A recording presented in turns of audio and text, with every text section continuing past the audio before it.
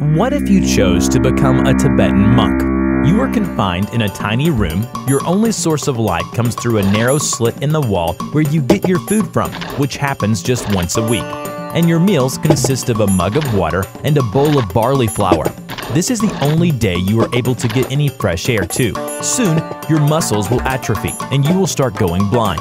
With your now extra sensitive hearing, you'll be able to hear the blood running through your veins. You will enter into a state of trance from oxygen deprivation, and only then will you know spiritual freedom. And no, this is not a beginning of a horror film. You just became a Tibetan monk. Prepare to be amazed. Now let's figure out how you've come to this. Together with over 46,000 monks, you'd voluntarily accepted a life of isolation. You were 7 years old then. You have been exploring the wisdom of Buddhism for 18 years now and studied 253 vows.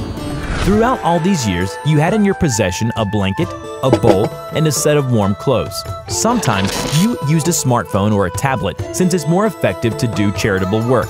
Like that last time in 2013 when you helped collect about $3,900 in 5 days through WeChat to pay the medical bills of a 1-year-old Losang Sanji who had fractured his skull. We are very curious to know which sole possession you'd take with you to the monastery if you became a Tibetan monk. Yes, you can choose just one. You've been able to temper your spirit and achieve enlightenment thanks to the clearly structured daily plan. 8 hours of spiritual practice, 8 hours of physical work and working out, and 8 hours of rest, food, and sleep. To resist the temptation of gluttony, your daily ratios consist of rice, vegetables, fruits, and Tibetan bread. But your new favorite drink is the Tibetan tea made with salt, yak milk, and yak butter.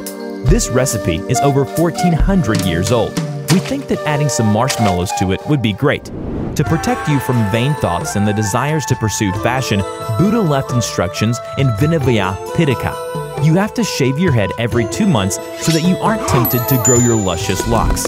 Mind you, monks can't wash, comb, or dye their hair. Very interesting, no doubt, but one question still remains unanswered. How did you find yourself in that small enclosed space? Well, after finishing your studies, you had several options before you.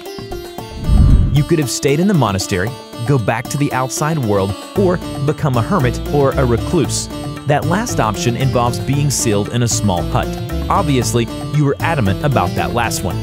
Is it a good thing to be a Tibetan monk?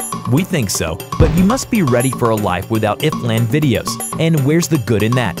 While you're making up your mind, watch our next video and don't forget to subscribe to our YouTube channel. Otherwise, you'll miss the most interesting things.